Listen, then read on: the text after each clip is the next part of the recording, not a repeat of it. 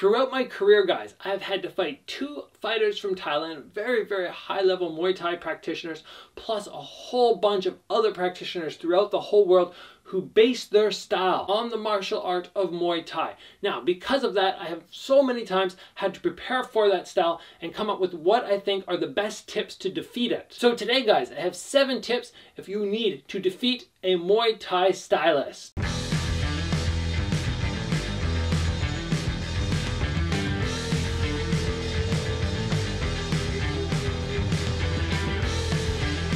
Alright guys, I've talked about this on my channel already. How do you defeat the Muay Thai style? Keep in mind, I have nothing against Muay Thai. I love the Muay Thai style. It's just that I have a great style to defeat the athletes who choose to fight like this. It's just something that I've trained for my whole career. And I like to share with everybody else out there because so often the Muay Thai fighters end up coming over to the kickboxing. So keep in mind, I'm not talking about defeating a Muay Thai fighter under their rules, although some of the tips I'm going to give you will definitely help if that was the case. But I'm talking about how to defeat a Muay Thai fighter when they come over to kickboxing rule set. And as we've seen time and time again, happens in 1FC, happened in K1, happened in Glory numerous times. The Thai fighters come over, they do a fantastic job adapting, but it's never perfect. It's never flawless trying to go from clenching and elbows to the kickboxing style. So you have to have those little ideas in your brain, in your training camp on how you're going to defeat this guy and take advantage of them trying out a new style. I mean, punch is a punch, kick is a kick, and knee is a knee, but when you start taking away elements from somebody, it becomes that much more difficult. Kind of like if a kickboxer went into a boxing fight, when you start removing tools from somebody that they're used to throwing, it becomes a little difficult for them and you have to exploit it. But lots of love for Muay Thai. I have nothing against the style. I love it so much. So many of my favorite fighters are from Thailand, are Muay Thai fighters. Guys, before we go any further, if you think you're going to enjoy the video, you're enjoying it so far, give it a like and of course get subscribed, and let's move on to point number 1. Point number 1 is do not square off with your opponent, especially at this range right here, just out of punch range. That is the range that they want to fight at. They're going right here. They want to fire in power kicks and push you away and fall into the clinch. You do not want to square off with a Muay Thai fighter. Doesn't mean you have to be running. You don't have to be going from side to side all nervous and jerky. It just means why stand right here flat-footed? Utilize some footwork, be on your feet, take angles. If they come towards you, you back up. You throw a punch combo on them.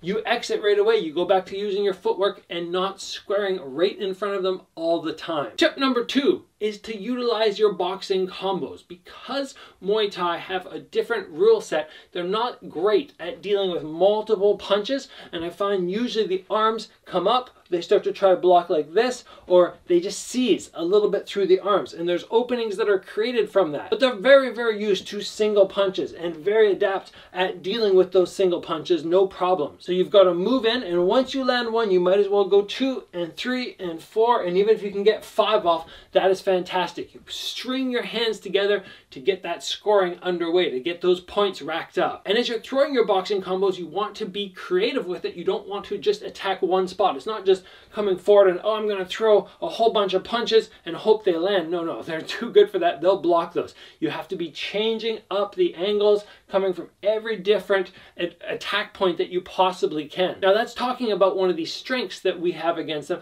Let's talk about a couple weaknesses, things you need to be prepared for. First, you definitely need to have an answer for the clench. Even if it's kickboxing rules, you're still going to get away with throwing a shot, grabbing, and getting a knee off, and maybe even a toss, depending on the rule set. You definitely don't want that happening, and it's best to have 3 things to deal with the clench. Number 1, if you get wrapped around, the back of your head gets wrapped up, you take both hands and you push them right into their face. If they're very tight to you, they're right in here, hands come up to the face, and you drive them back. You make it very difficult to hold that clench. If that's not working and you can't get their face, then you take both your hands, you wrap it around their back, and you just lift them up, and you flex to make sure they can't get a solid grip on you.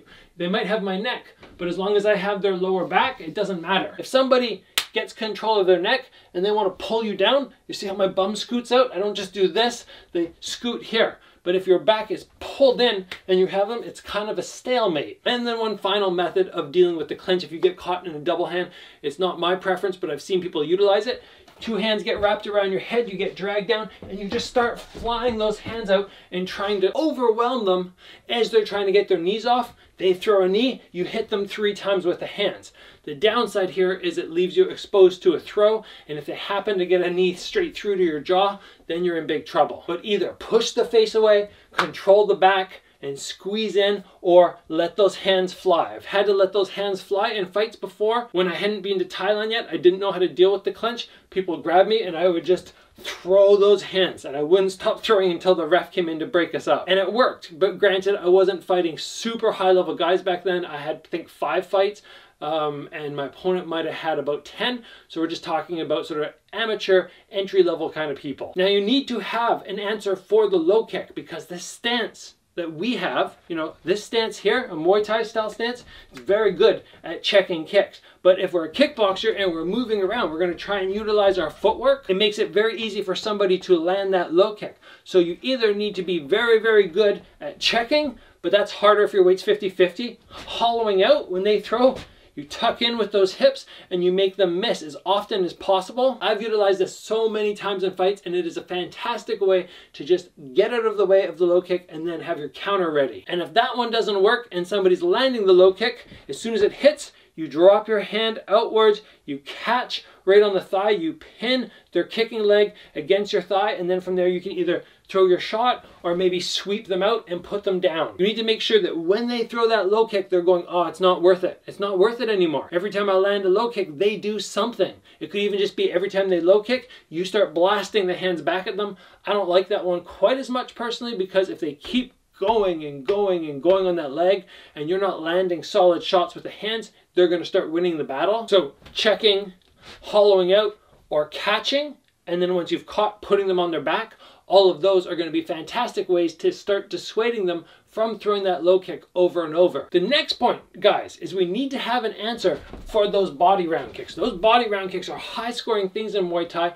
Even if they're not high scoring in kickboxing, they're going to throw. They're going to be throwing towards that arm over and over. And if you just stand here and take it, it's still going to score in the kickboxing judge's mindset a little bit. And those arms, even more important, are going to start giving out eventually. You can only take probably 20, 30 of these really powerful kicks to the arms with no shin pads before you start going, oh, okay, it's starting to hurt a little bit. So same as the low kicks, we need to make sure that once they throw this kick, they're deciding after a while, oh, it's not really worth it anymore. But we're not going to be slipping or catching. So how do we make them pay? Well, we need to counter all the body round kicks with at least a 3-piece combination of the hands, in my opinion. Now, when the round kick comes, we don't want to just stand here and take it off one arm. We want the opposite arm, the kick's coming to this side, we want the opposite arm to come in cross block. I have 2 arms that take the kick, about 70-80% off the lead one, and the back one only ends up taking 20 or 30%. So from there, I'm going, oh, okay, I could take now not maybe 20 or 30 of these, but I could take 100. I could take 100 round kicks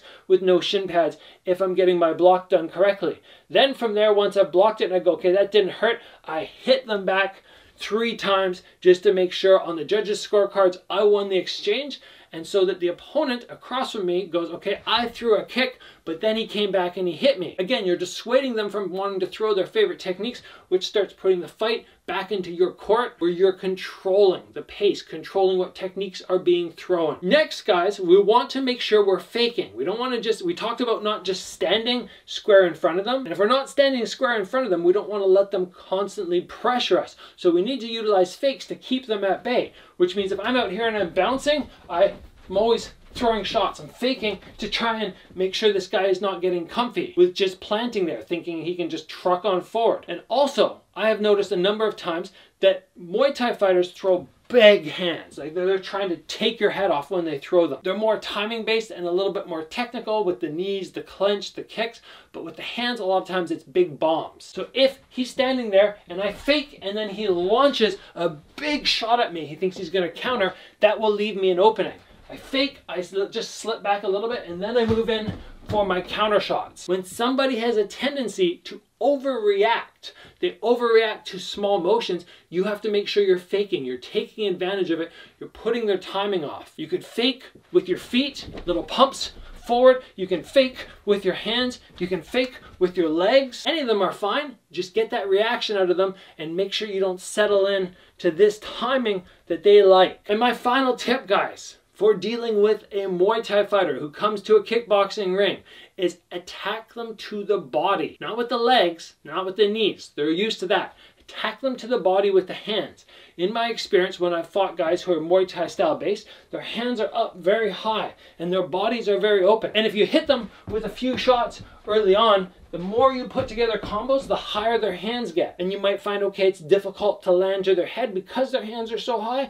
Well, that means the body's going to be open. So I try to go 1, 2, and I finish each combo with a body shot, or I mix in the body shot and then come back to the head. Attacking the body against a Muay Thai stylist is very, very effective. It's not going to be effective for every Muay Thai fighter out there, but in general, in the experience that I've had, in the guys that I've competed against who are from Thailand, or who adapt to that style, who take on that style, the body shots are very, very lucrative against them. Now, guys, keep in mind that this is all about tips for a kickboxer beating a Muay Thai fighter. But if you're a Muay Thai fighter and you're about to enter the kickboxing ring, you can just take everything I've said, flip it upside down, and understand this is what we are going to try and utilize against you, and then make the adjustments. What do you have to do to be a little bit more successful in the fight if somebody is coming at you with these tactics? When you're fighting somebody with a different style, it's all about structuring the proper game plan. When I go to China, I know I'm going to be dealing with side kicks. Every time I go, the guys are just busting out side kicks, body height, head height. I drill and drill and drill for it. So when you're fighting a certain style, just take the proper preparations, understand what you're facing, and you'll be that much more dominant on fight night. All right, guys, thanks for joining me today. If you enjoyed this video, this breakdown, give it a like. If you have not already, get subscribed. I have lots of content that is coming at you almost daily right now. And of course, guys, as I always say, train hard, and I'll see you back here soon for another video.